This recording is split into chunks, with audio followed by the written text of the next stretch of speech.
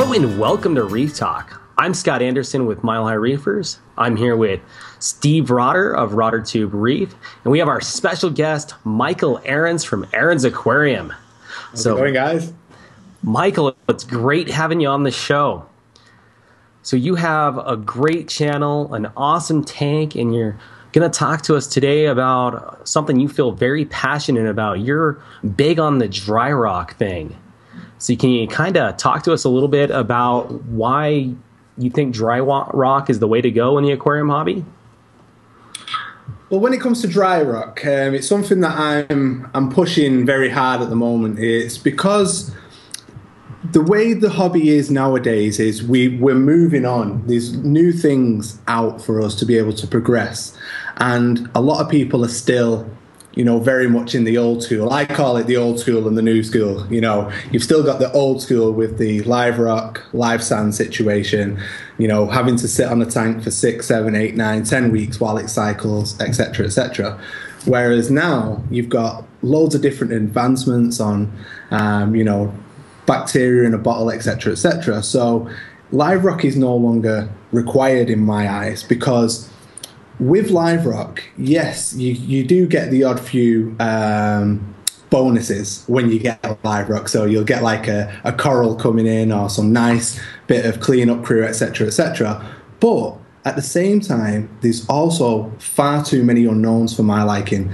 You can bring in aptasia, you can bring in, flatworm, as well as all of the other parasites that you can bring in like white spot, velvet, etc. So for me, nowadays, live rock is no longer essential or no longer needed. Back in the day when it was the Berlin method times and you had to have loads and loads and loads of rock and all of that, then yes. But now, we've advanced so far that, we can get things like biohome media, Cyperax, ATM colony, all of these different things to be able to start up a tank in days.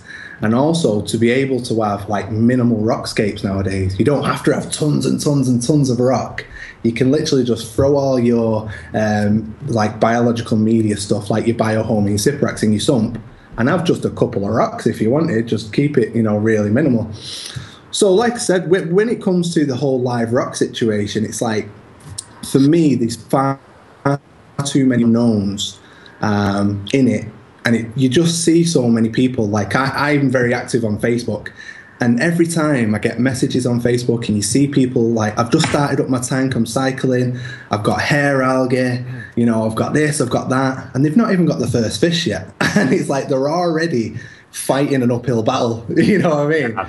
So for me, starting off at the most sterile way as possible, dry rock, dry sand, dry everything, everything as clean as it possibly can be will give you the best start in your hobby. Now, I think when we're talking about live rock versus dry rock, it's important to point out that we're talking about the starting medium. It's going to be your dry rock starting with, but in the long run, your dry rock is going to become live rock. Yes. So I think that's an important distinction for people to make. It's not that we're against, or I'm not completely against live rock at all, but it's not that dry rock people are against live rock completely. It's just the starting medium. I think in the end, we're all going to have tanks full of live rock is the goal. Yeah, well, the thing is as well, when it comes to, in the future as your rock becomes live, it's become live around your parameters, around you. You've made that rock, whatever's in that rock is stuff that you've added to the tank, not stuff that's coming in without you knowing. So Steve, what did you start with, dry rock or live rock in your system? I started with live rock, and I wanted to just say, for those starting in the hobby who don't know what the hell we're talking about, pardon my Italian, dry rock is literally dry. You just buy it off the shelf at the store. Live rock, it's live because, not because the rock walks around, although that would be kind of cool. Well, but it's got bacteria living on it, and the bacteria breaks down the ammonia and all the bad things in the tank. So that's the difference. I started out with live rock because that's what you had to have, and that's what the local reef store was just, too happy to sell me at an overpriced rate. And they're like, you got to have this because if you don't, your tank will crash and all that, whatever. So you got to have bacteria in the tank. Get a lot of live rock. In other words, give us a lot of money. So I'm with Michael on this. Get the dry rock because, I mean, live rock is great. It's great. But for all the reasons he said, I agree with that. Also, you know, the biggest thing is bringing in something bad. Like, you know, there's a couple fish swimming in that big tank of live rock. You get some live rock home, you bring some parasites in there that'll multiply rapidly and kill your fish. We're talking about white spot or ick or, God forbid, marine velvet. It'll kill everybody in there within hours. Marine velvet will. So, for that reason, you know, I get the dry rock now, but I started with the live. Yeah. And one good reason why I'm glad I started with the live a while ago is I bought one decent-sized live rock that had coralline algae all over it, and that's the purple rock. The coralline algae is very good. It's a sign that your tank is matured. Mike's got some back there, I think. So I know I've got this. Beautiful. So this is actually Carib Sea life rock. So this is dry rock, Yes. but painted purple. Painted So it gives you purple. a little bit of a natural look when you first get going. But you know, something like that, it's dry. There's no parasites in it. It's clean. There's nothing living on it. It's clean. You know, there's nothing living on it. So, like I said, when you start your system up, when this eventually becomes live, it'll be live around you. You know, you won't have added any nasties, so there won't be any nasties in it. It'll just be, you know, positive stuff that's in here. Well, that's the plan anyway. Yeah, and dry rock is also cheaper. It's safer. Again, nothing against live rock, but it's safer because you're not bringing in any critters from the ocean, any critters or parasites from the store. It's just you get it off the shelf, and it's cheaper. Again, like I said, I literally will just get the rock. I'll rinse it off in purified water, and I'll just stick it right in the tank. I don't do the whole letting it propagate and sit around for weeks with. I just don't do that. So, as Michael said, you can get bacteria in a bottle. If you're lucky enough to have a friend with an aquarium, you can just take a few scoops of their sand, put it in yours, providing it's parasite-free, of course. Get a live rock. Also, the big thing, get a large sponge and let it just sit in their sump for a few weeks to a month. Let that bacteria grow on that sponge. You put it in your tank. It's going to be a great starting point to let that bacteria grow and fester in your aquarium. So, kind of a For me long as well, though, answer, you know, but I like the dry rock. Yeah. So- I think for me as well, though, on that situation, sorry, just where you were saying about, you know, getting another person's tank to seed yours, that's something else that I wouldn't do. Because again, you know, you don't know what's in their system. Right. It's like the old school method of people taking water from somebody else's tank, and it's like you've just taken water from somebody else's system, and you know, beneficial bacteria, next to none of it lives in the water anyway. It's all on surfaces. So you're basically taking water from somebody else's system, putting it in yours, and all you're doing is bringing their phosphates and nitrates with you. So again, you're starting off on a bad foot. When it comes to seeding things in other people's systems, again, you know, they could have, well, I don't know what your stance is in this, but as far as I'm concerned, every single reef tank, any tank that's got corals has got white spot. It's just at a low level where, you know, if your fish are happy and healthy, you don't see it.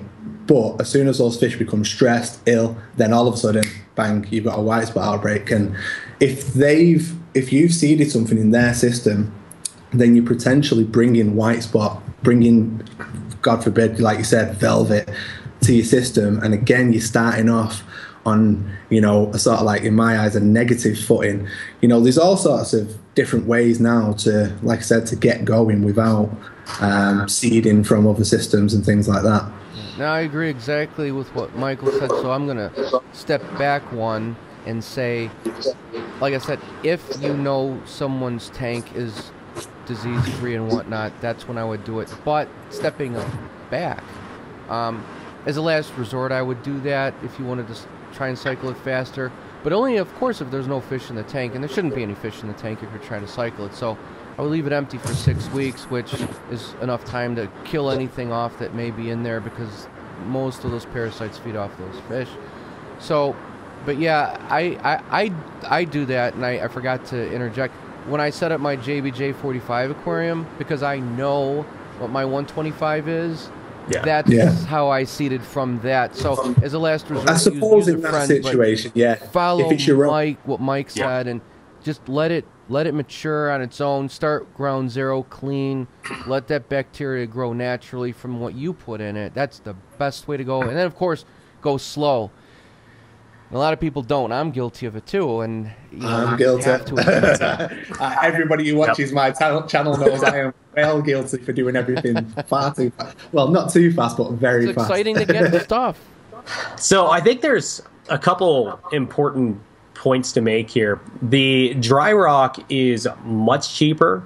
The carob sea that you just showed is really nice. They make a non-colored version that's even cheaper than that stuff. I got an 80-pound or a 40-pound box of it for $80, which compared to live rock is just ridiculously cheap.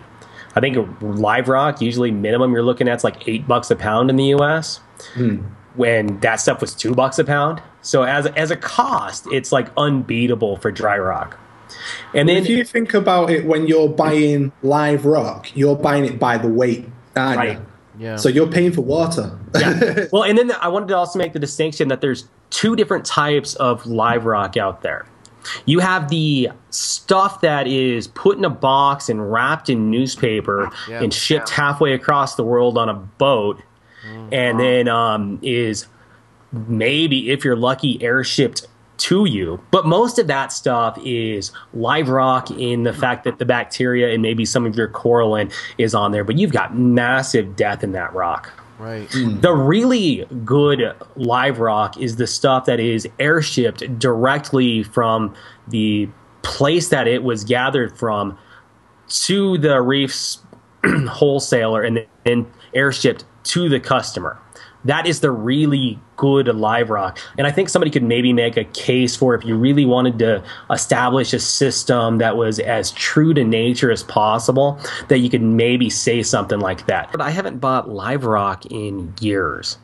The last stuff I got from a friend who was shutting down a tank. The stuff I got before that was about 10 years ago. So I guess I'm pretty much in the dry rock camp. It's just cheaper and there's no pests that I'm bringing in.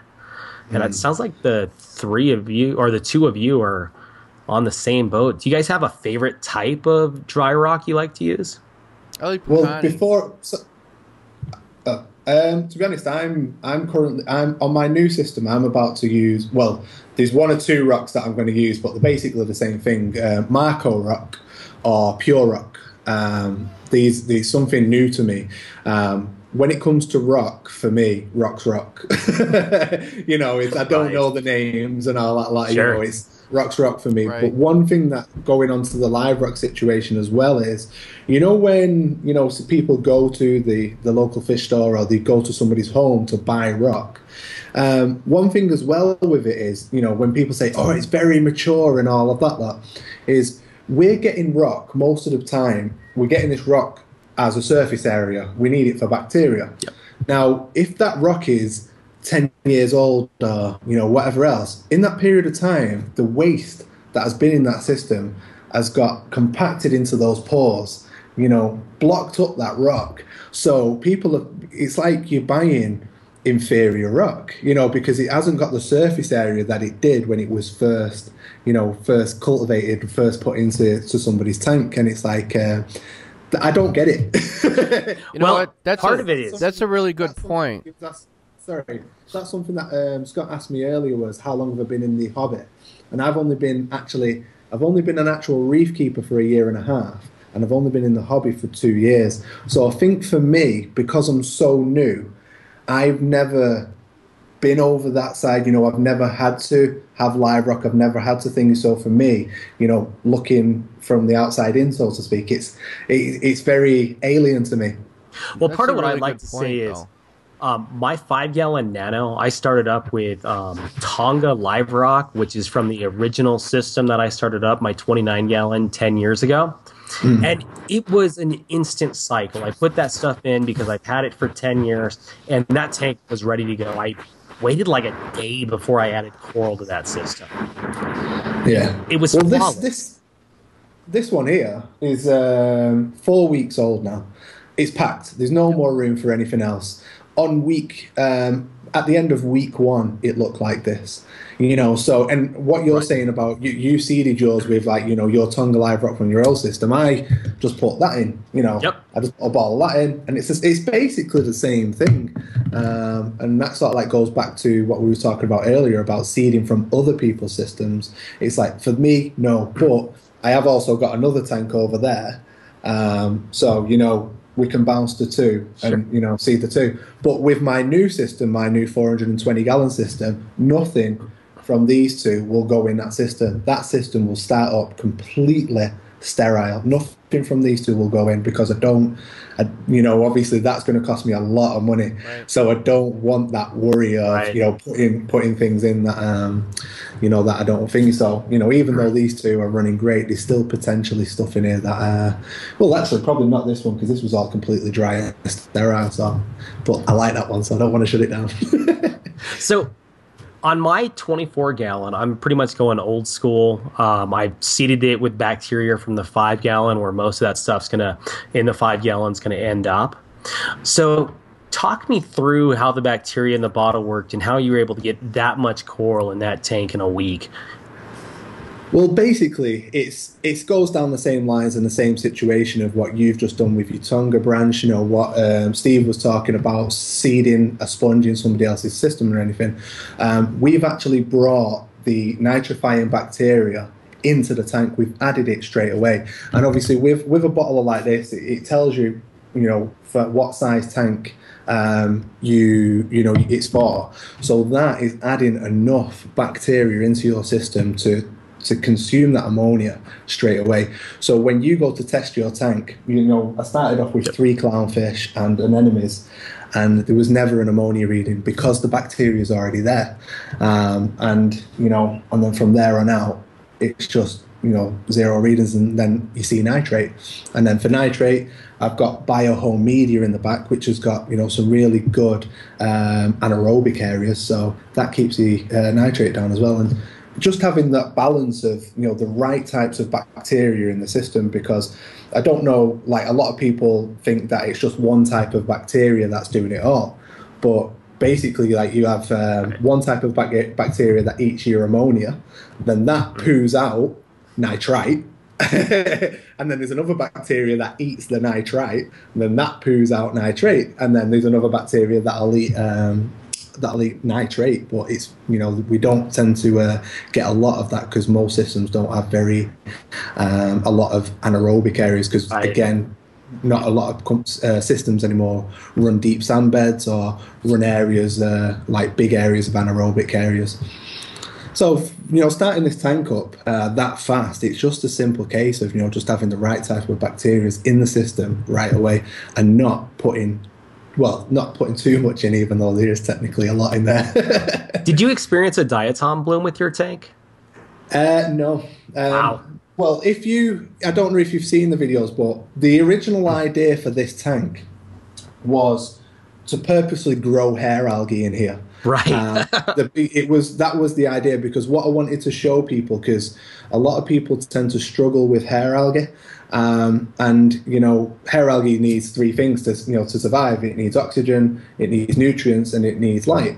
So I was trying to show people that you don't have to go out and buy all these lotions and potions and things to be able to kill hair algae off. So obviously the plan was to get hair algae to grow. So I was expecting diatom blooms, I was expecting algae blooms and all that. I got nothing. I've been overfeeding, I've overstocked, and it's like, God. It's kind of what you want as a new hobbyist, though. You kind of just want it to work. Yeah, that's it. I actually wanted this tank to be an issue. I wanted it to be an issue, and it hasn't been. But I put money on it as soon as I start up my 420, and I don't want it to be an issue. That will go absolutely mental. But I suppose it's one thing to say to a lot of people as well is, You know, when they're starting up a tank for the first time, they say, right, I'm just going to get a couple of clowns and then I'll move on to soft corals and then, you know, I'll move on to LPS and SPS. And I tend to say to people, that's not necessarily the case. You know, it's all about your understanding of the hobby.